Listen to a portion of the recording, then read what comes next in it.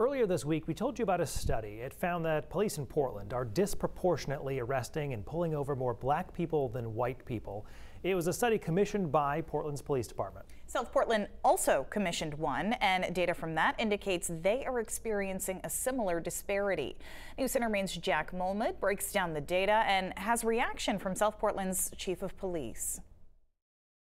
New data revealed from a research project by Northeastern University and the University of Southern Maine shows that black people in South Portland are being pulled over and arrested at a far higher rate than their white counterparts.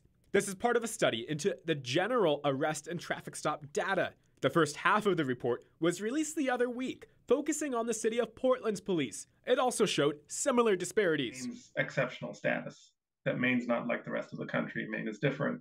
Maine is better, essentially. Well, it turns out Maine is very similar to the rest of the country. Michael Kebede with the ACLU of Maine says he read through all of the data and says he's not surprised. And I'm quoting to you directly from the report. The analysis did not find statistical evidence of bias-based policing by members of the Portland Police Department. This does not mean such incidents do not happen.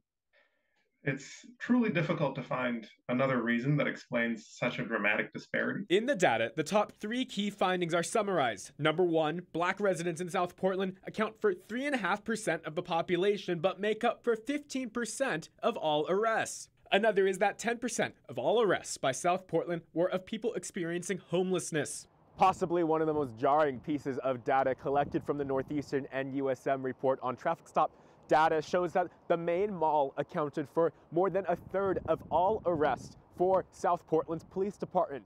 I welcomed it and was looking forward to the result of it and being able to use it as a tool. Chief Dan Ahern with South Portland says he was hired while the study was in the works. When it comes to why the Main Mall area has such a high arrest rate, our population swells over to 100,000. During the summer, during the day, the Main Mall is a very popular place for people to frequent, to visit. And what about the high proportion of racial disparities in arrests? I hasten to say that our officers are treating anyone unfairly, that the numbers are there in front of you, but we'll have to take a look at that study again. Chief Ahern says racial disparities are a national problem and that the department is looking to analyze the data further. In South Portland, Jack Mulmud, News Center, Maine. We asked Portland police for an interview, but instead were sent statements to our questions. When asked about the findings when it comes to people of color getting pulled over at higher rates, here's what Major Robert Martin wrote to us. Quote, "The study did not find statistical evidence of bias-based policing and in fact found that white drivers are more likely to be issued a citation. If the study identified there was a problem, we would address it without question, but that is not the case," end quote.